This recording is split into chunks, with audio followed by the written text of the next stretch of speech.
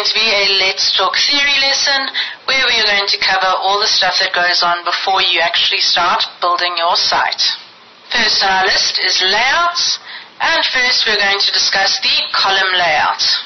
Now if you look at the picture of the little computer screen that we have on the right, you can see that this website is made up of columns. So it is a simple and streamlined design, and it allows the user's eyes to simply gaze over the page and follow as per column. So we can see the navigation there has got its images and text, and it is very easy for me to locate. It's very simple in terms of the navigation and very straightforward for the user to understand. And it's also going to draw focus to central elements of the site. So when you look at this, the first thing you see is the picture, and then your eyes are drawn up to online school. What this does is just allow us to decide where we want the user to focus their attention when engaging with our websites. The next common option at the moment that's become very popular is having a full screen image, and this is using an image to cover the full screen. So over here we can see we've got a digital agency, and they've got a picture of a desk with a keyboard and a phone.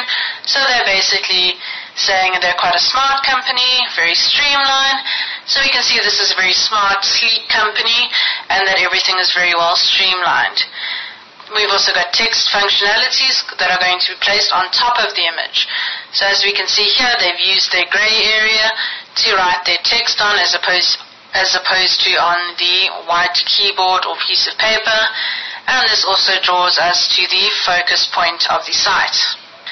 And this just allows your user to get an immediate understanding of your website. So if this website had the picture changed and it was a hamburger, we would all assume that the website was food related. Then we have the grid layout, and this is more commonly used for things like your magazines, and it is a very clear layout. The main elements of the site are linked together in a very logical way. So you would often have little groupings as we see on this site. We've got travel, music and lifestyle, which all link together nicely, and then we've got techno or technology separate to that, and it just allows things to be put into logical groupings. And it's also going to encourage uniformity and appropriate groupings. So it just allows you to very clearly group things together that are related. You don't want to confuse the user by looking like you just threw everything into one section and they must go and scavenge through. And next we have headline and thumbnail. And what a thumbnail is, it is a smaller representation of a larger image. So the user then has the choice if they would like to select the smaller image and enlarge it to its full size. This just makes sites a lot easier to navigate because, if these were all full-size images, we'd have about a 20-page website, and no one really has the time for that, so you could just go and click on certain images. This is very handy in image galleries. The next thing we want to talk about is content, and this is going to make up the bulk of your website. So the key things we need to consider within our content is the design, user experience, visual design, structure, and our font or typography. We're going to go and talk about each of these individually now. Let's start with typography. So what is typography? Well, it's how we render text in different ways. There are thousands of different types of typographies, so why don't you all go ahead and type into Morpheus what your favorite font is. If you all know, I don't know if any of you have noticed, but I use Lato and Open Sans Light throughout all my presentations, just because I like how they look. And then we're also going to allow that to measure the legibility and tone. So the fonts that I've chosen are very easy to read, and they have quite a professional look about them. They're not all squiggly or too cursive, because I want them to be easy to read. And then you can see here on the right, I've got a bit more of a fun font where it's a bit more cursive and a bit more funky. That you could use on quite a young, fun page, but you wouldn't use it for a professional worksheet. Then, little fun fact I learned and I wanted to share with all of you is what does serif mean? So it defines a decorative line that decorates a letter. So you have sans serif, which means without text decoration, but I'm going to show you quickly. So we've got over here sans serif, which is now without any decoration. And then if we have serif, you can see that those lines have been added on and weirdly make things look a lot fancier. But I needed to tell people about this. It blew my mind. So within typography, we've got serif. And what serif means is it defines a decorative line that decorates a letter. So just to compare this, let's have a look. And you can see sans serif, so without serif, we've got a very plain letter E. And with serif, we've got all that decoration that just makes it look a hell of a lot more fancy. And I went and had a bit of fun here and demonstrated a few of the different fonts that we can find. So each of these are the same size, but just within different font families. So if you're all going to write up a professional business letter, which font would you use? You can type this into Morpheus and we can see what everyone thinks. And if you were to invite your friends to a fancy dinner party, which one would you choose then? I think it's always very interesting and I look forward to seeing all of your responses. I personally would use Georgia for a more professional letter, and for a fancy dinner party, would probably use, maybe Mistral. It looks fancy. But that is all, again, up to the individual. Next, we're going to talk about user experience. User experience can be broken down into different sections. Firstly, we have the interface, so what does the user interact with on your site? Navigation, so how do they look at the different pages that you have created? The structure, what is the flow of your website? So from your home page, how many different options do the users have? Design, so what choices have you made between your layout, color schemes, and all the little small things that work together to make an amazing site? HCI, which is your human-computer interaction.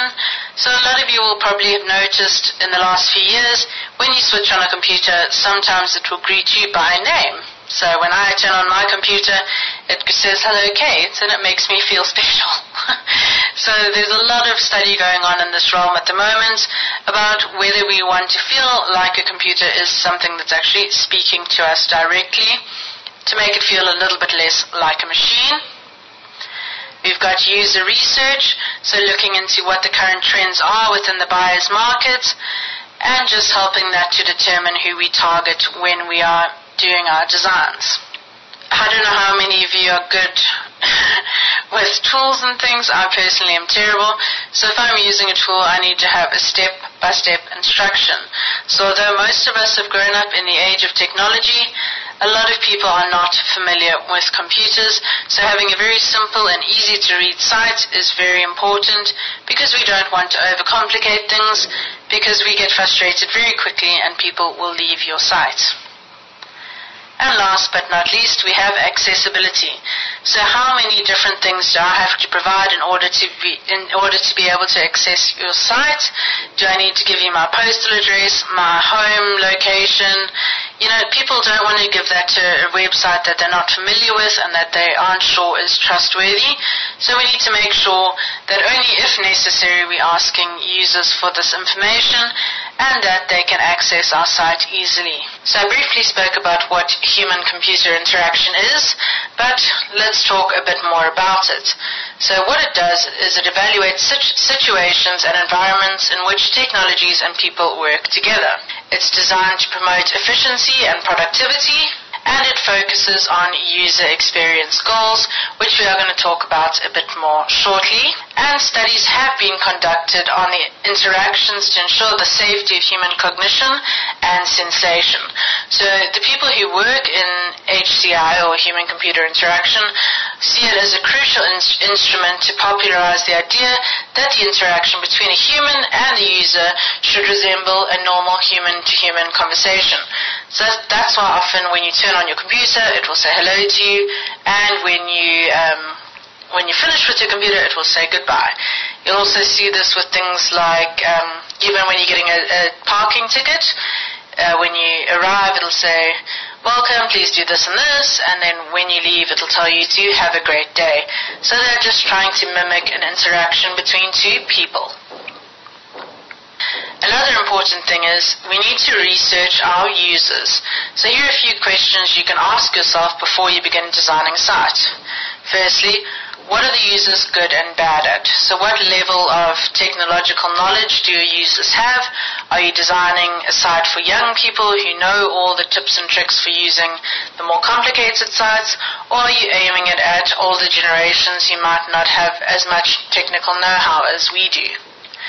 The next thing is, how can you help them with the way they currently do things? So what is your site bringing to the table? What system or what process are you improving? Is it worth doing, or is it something they could just make a phone call over, or that a pamphlet could tell them? Think about what will provide a quality user experience. So if they're just wanting to get online and do something quickly, there's no point having a fancy loading screen and all these different buttons and things that no one actually needs. Then listen to people's wants and needs and get them involved in the design process. Quite a nice technique to use here is by asking users for feedback and getting a variety of different people to test out your site before you take it live. So you can ask friends, family, co-workers, anyone, just to get a very broad understanding of what people want and what they need. And then use tried and tested techniques in the design. So don't try and revolutionize design on a very simple website. Rather go and use techniques that other people have tried and that have proven effective. Then we go on to design principles. So these are the things you need to take into deep consideration before designing a site. So the first on the list is visibility. What visibility means is that the more visible or the more available your options are to the user, the more likely they are to interact with them and to be familiar with how to go about interacting with them. Another important thing is that if users haven't seen anything before, or if it's hidden on the bottom of your website, then they sometimes won't even realize it's there, and they won't know how to use them in the first place. So you need to make sure that things are visible, the important things at least are visible, and the first thing that catches your user's eye, and the less important things you can have, not hidden, but in the less obvious positions on your page, and then you can draw attention to those using color, or use them in a menu rather, where the user's pushing next, and get them to that functionality. The next step is feedback. Now, why feedback is important is you want users to know firstly that something's worked. So I don't know if you've ever saved a document and there's no pop-up message, and you end up sitting there for a few minutes going, well, did it work? So that is something that is so important with anything on computers or the web or on phones. We like to know that something has worked, or we like to be informed if it hasn't worked. Because the next thing you send off an email and you don't get your little pop-up saying your email has been sent, then we sit worrying, or actually don't even check, and then you realize 3 days later you never sent that email, or you never actually paid your rent. So this is so important, whether it be a warning sign on your computer where it makes a noise when your battery is low, or your normal informational feedback pop-up messages. These are things we need to always pay attention to in terms of feedback. Then we have constraints.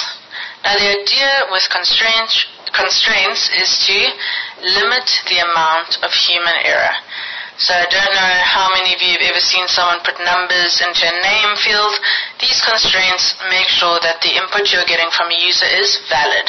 So if they've gone and said an email address but they haven't put the @ sign, you can then flag a user and say this is not a valid email address, for example. So having these constraints in place are going to stop the user's mistakes and then hopefully make it a more enjoyable experience for them, because they know that things have worked nicely. And in turn, this will increase the usability of your site and reduce error. And lastly, we have affordance.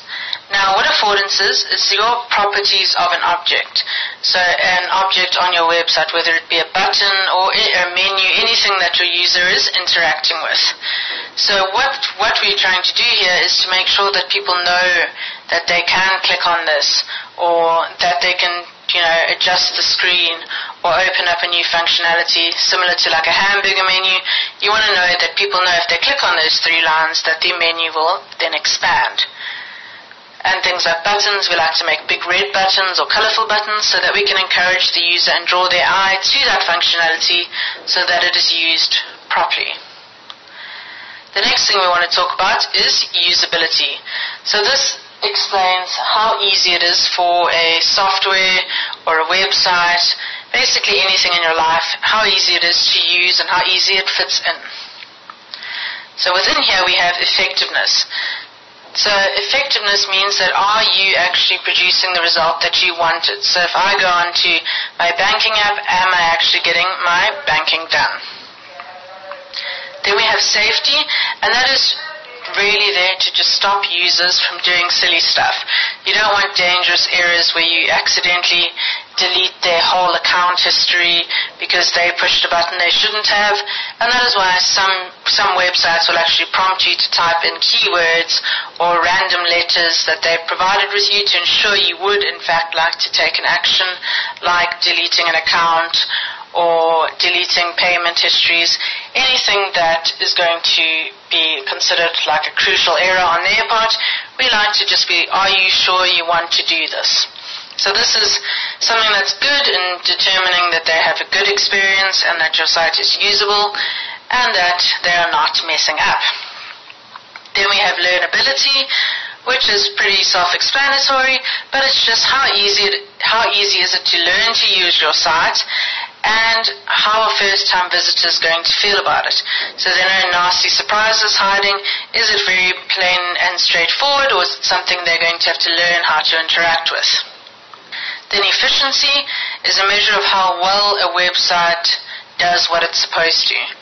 So there's no use using a photo website where it takes, 3 hours to upload a single photo, because then you could just find another site that does it hopefully like a lot faster than that.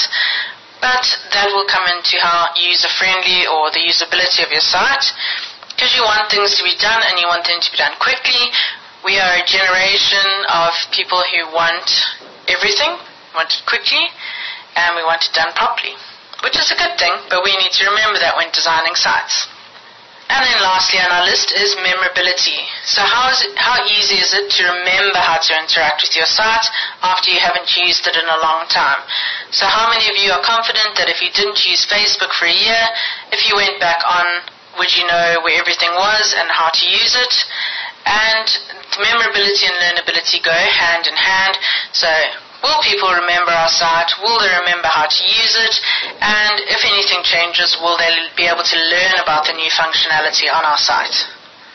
Then this brings me to quite a fun thing. I found this very interesting, and it's called the Rule of 7. So the reason that there's a Rule of 7 is that if there are only 7 items, they can be scanned very quickly visually. So the more complicated side of this is that human short-term memory capabilities are very limited.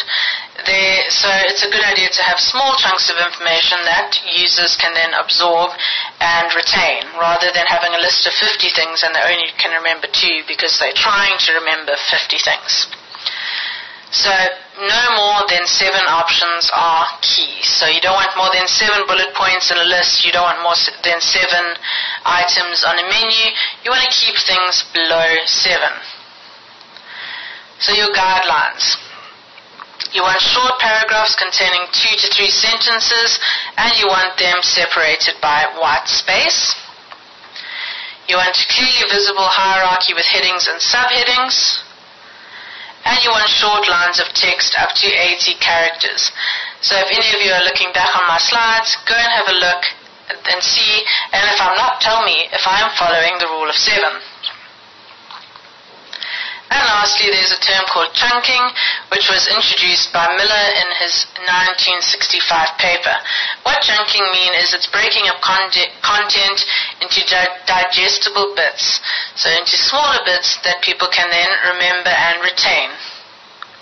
So rather than just dumping a huge paragraph on a page, just give key points and then explain further, or just break it down into its simplest form so that users will remember. So the rule of 7 in essence is just highlighting key areas rather than overloading any users or visitors to your site. Next time you are doing something, or sending an email or whatever, or doing a presentation, try and look at it and just think, am I applying the rule of 7? And you'll actually be very interested to see how you can improve things and how you can improve your delivery of things using this technique. Next on our list we've got graphics, and graphics are very important. If you have poorly designed images on your site, there's not going to be much faith in your site to begin with. So there's a very interesting concept that I love talking about, and that is the color wheel. Now the color wheel was designed by Sir Isaac Newton in 1706, and I've got an image here of the color wheel on the right. So that is different gradients of our main color groups, and they all start with a natural progression from dark to light. So they all start off as their darkest color and then move slowly into a more light section, and then finally into white. And then a fun fact is that when the wheel spins at a fast enough speed, the human eye will only see white. There's actually quite a fun little thing you can all try at home. When you get a piece of string and you make a little color wheel and you spin it, it will spin white. I tried to make this work for all of you, but unfortunately my software doesn't allow it to spin this fast, but I tried. So if you can get that to spin fast enough, it will spin white, which I think is very cool. Then within our color wheel, we have different color schemes. So the first one is complementary. So colors that are opposite each other on the color wheel are considered to be complementary colors. So if you go and draw this out yourself or play around with it later, you can see which colors will work well together, and they must be directly opposite each other. So here we have orange and blue, which most of the time I don't think many people would consider. So it's quite a lot of fun. When I'm talking about these, think of brands or franchises that you know and think about what colors they're actually using in their logos. And feel free to put that on Morpheus, because I've had a lot of fun researching this and all the different colors that I thought would never go together in very popular brands.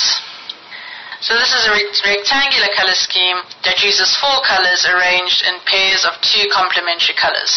So in this scenario, we've got red, orange, blue, and green. So we've got the orange and the green are complementary, as well as the blue and the red. Next we have analogous color scheme, and this color scheme uses colors that are next to each other on their color wheel. So they're using the 3 colors that are all next to each other. This one for me makes more sense because that's a blue, a dark bluey green, and then our standard like grass green, which I think would go nicely together. Then we have triadic, and that is a color scheme that uses colors that are evenly spaced around the color wheel. So from this circle we then get a triangle. So here we have orange, green, and purple. Now I'd just like you all to think about spinning these as we're going through. So if we moved it one up, or so draw it out on a piece of paper, and you can spin the color wheel and think of different colors that you didn't expect that will match. Then we have square, which is nice and self-explanatory. The square color scheme is similar to the rectangle, but with 4 colors spaced evenly around the circle. So there we go, we've got quite an interesting color scheme there. And again, you could just spin this around and make lots of different color combinations.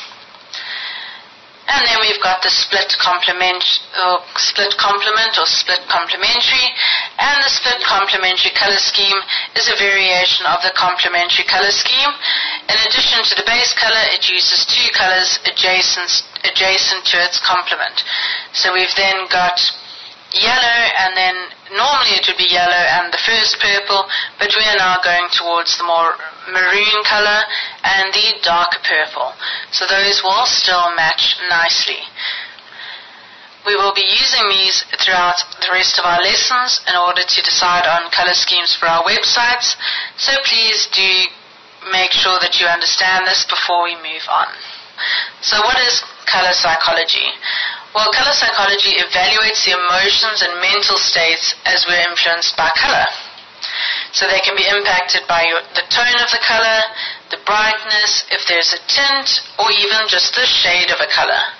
So all those little filters we're all using on Instagram and all our different sites can actually affect how people feel about your photos or about images that you're putting online. So we've got our two main color categories, and they are warm. So warm would be your red, orange, yellow, and they're all next to each other on the color wheel, and these colors are going to invoke more feeling of happiness, good energy, joy, a bit of positivity in there. And your cool colors are going to include things like green, blue, and purple, and they are normally more soothing and can sometimes evoke a bit of a nice calm feeling. And on worse days, they can make you feel a little bit sad. So be careful with those. And my last point is colors may be perceived differently in different cultures. So for interest's sake, and so we can all learn, if there's a color that I say evokes a certain emotion, if it means something different in your culture, let us know so we can all learn from each other. And I think it would actually be very interesting. So if through the next slide, you disagree and say, in my culture it actually means this, I would be very interested to hear about it. Let's have a look at some different colors and what they bring out in us. So first we've got blue, and that's power, authority, strength, and intelligence. So here's my fun fact for the day. This blew my mind. The theme of Facebook is blue for a very specific reason, and it's because Mark Zuckerberg happens to be red-green colorblind. So he basically had no choice but to select blue because he can see it clearly as blue. Isn't that so cool? He says the color he sees the best. So that is a key reason why Facebook is blue. Then we have green, and green is money, health, envy, and calmness. So a nice company to think about there is BP, and the reason that they use green on the outer sides of their emblem is to suggest that their particular brand is good for the environment and that is promoting a green approach. Then we have brown, which is stability, mourning, organic, and warmth. And you're mainly going to see brown in things like food. And because it's quite a strong color, it encourages earthiness as well and dependability. But brown is less likely seen as a brand color other than in the food industry.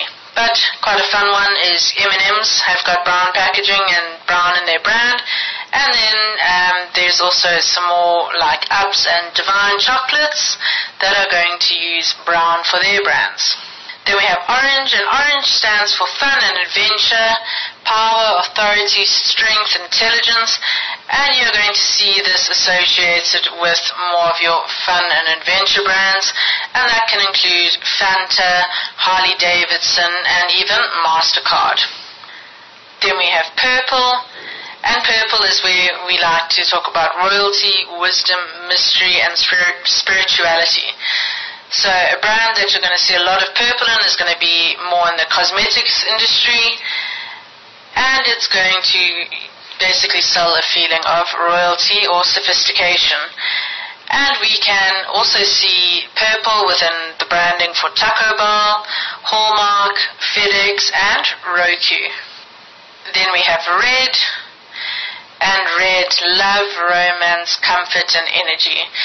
So we've all associated red with love or hate, so very different sides of the emotional field, but it'll just be, context related for how you feel when you see red, but you'll see brands such as Nestle, Coke, Coca-Cola, and YouTube using red in their branding, and also KFC.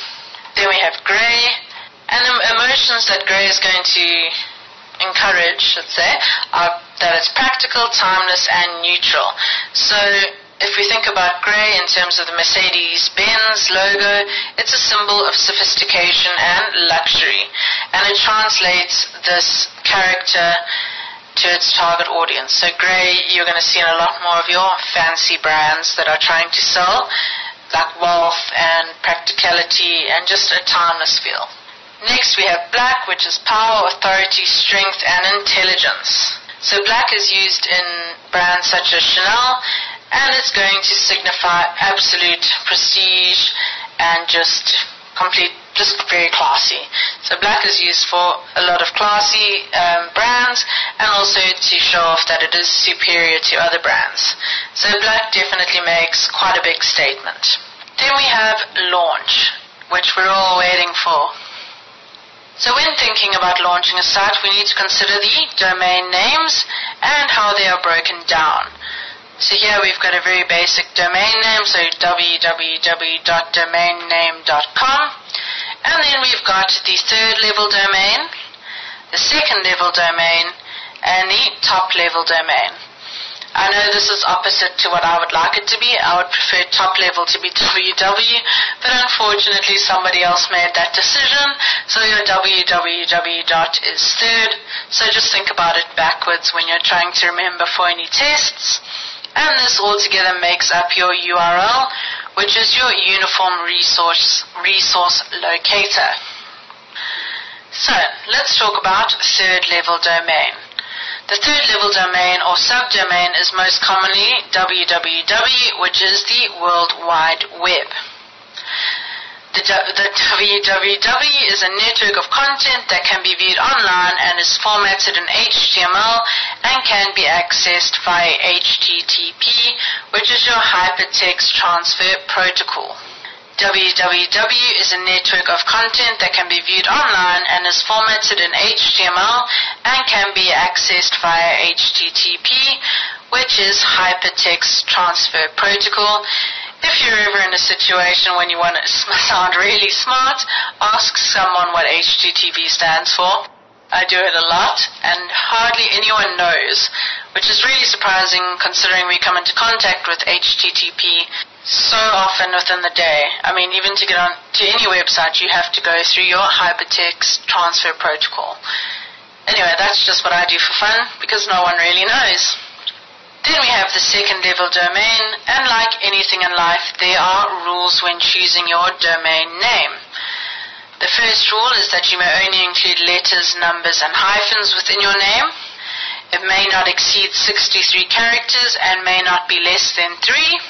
And you may not breach another trademark, or you could be liable for legal action. So you can't just get there first and name your website after another trademarked company. And lastly, we have the top level domain, and this is the final section of your domain name. Originally, it was used to indicate the category that your site fits into. Management for the majority of top-level domains is specified by ICANN. ICANN stands for Internet Corporation for Assigned Names and Numbers. The next topic we're going to talk about is common top-level domain names. So, as I'm sure most of you will guess, .com is one of the more common ones, and it was intended for businesses but has since been opened up for more general purposes. We've also got .net, which typically is used for internet service providers. There is also .org, which is generally used for non-profit organizations. If you have any other ones that you'd like to mention, please feel free to type those into Morpheus. Then we've got some common top-level domain names for organizations. So we've got .edu, which is used only for accredited educational institutions.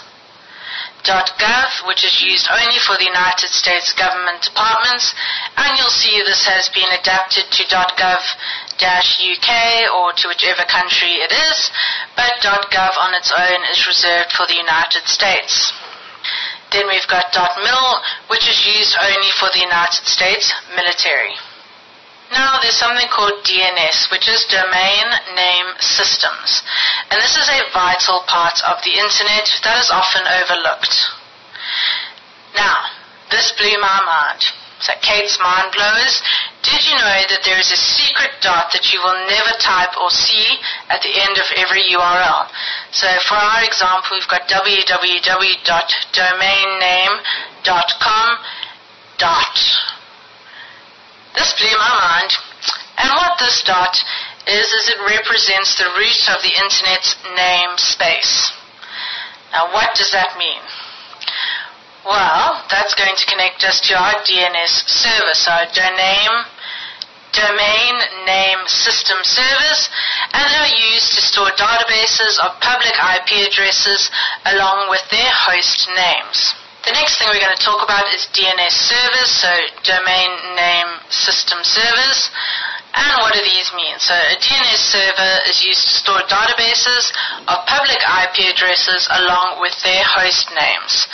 So just to put this into perspective, so we have www.domainname.com. This is that as an IP address. And just to take it one step further, this is it in binary code, so in computer languages.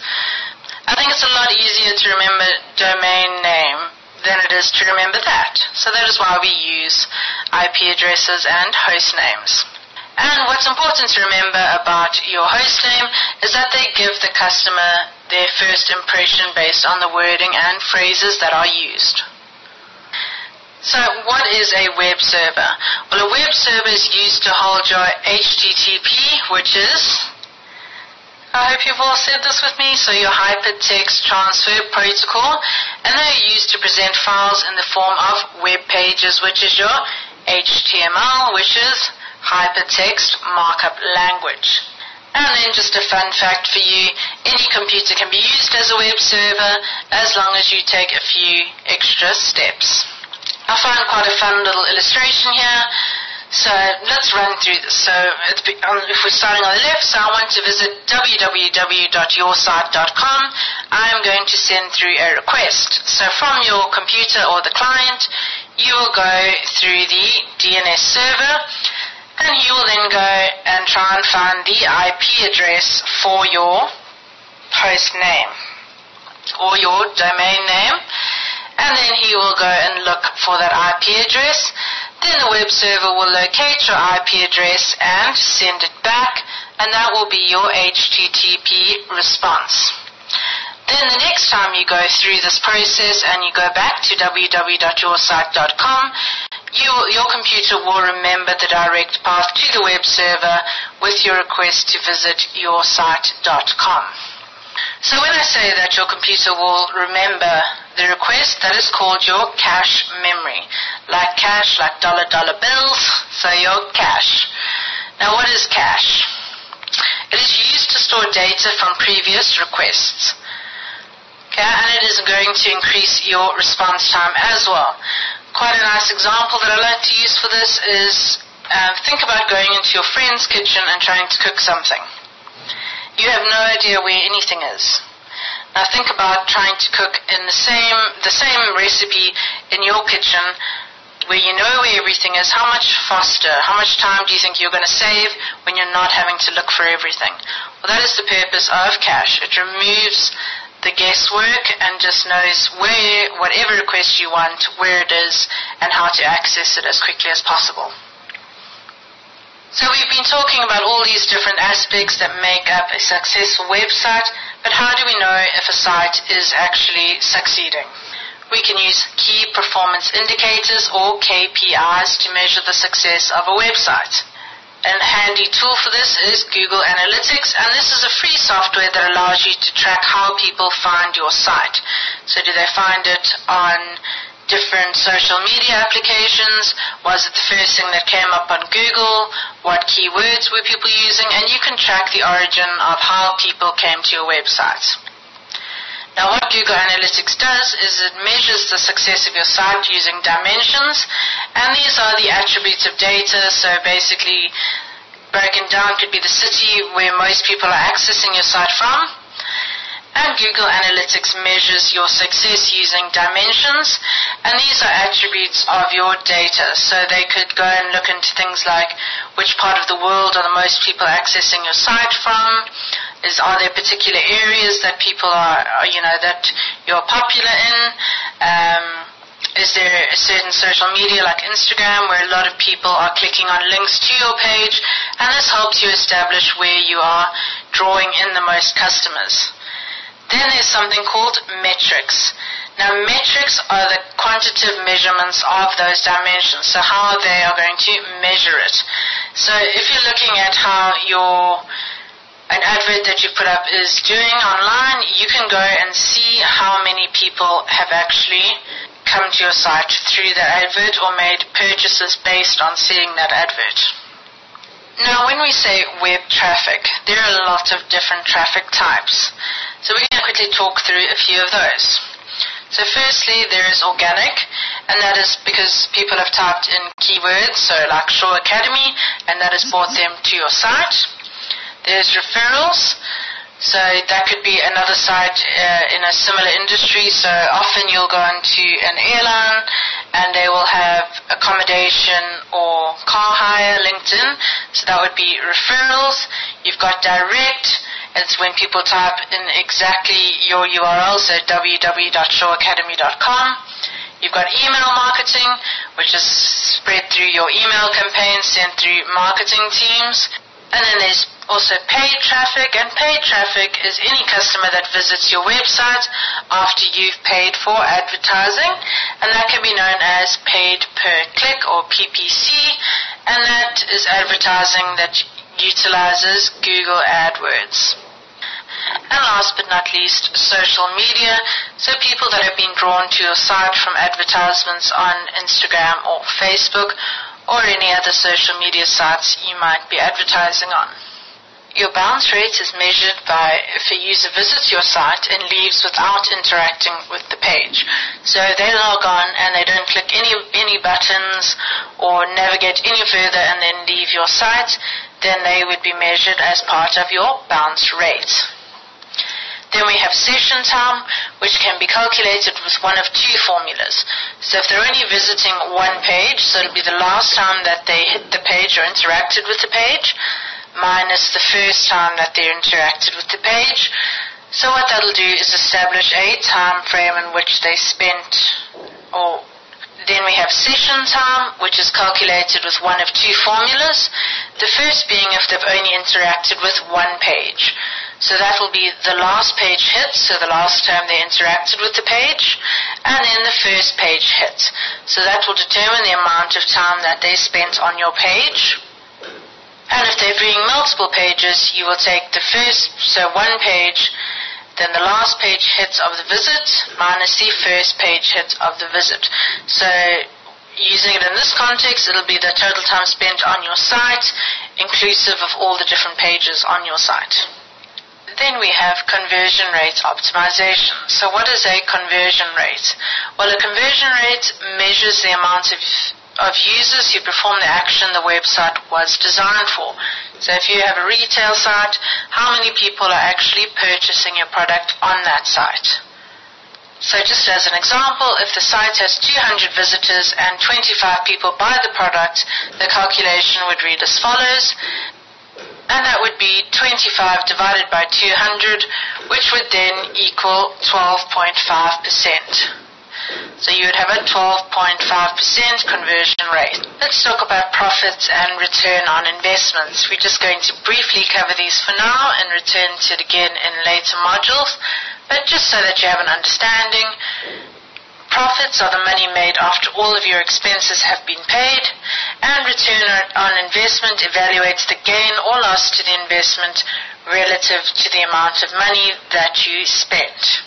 Your return on investment can be calculated as the current value of the investment minus the cost of your investment, and then you divide that by the cost of investment again, and at that point you will get your return on investment. Okay, so I think I have given you all enough to think about today. Let's quickly go through what is coming up in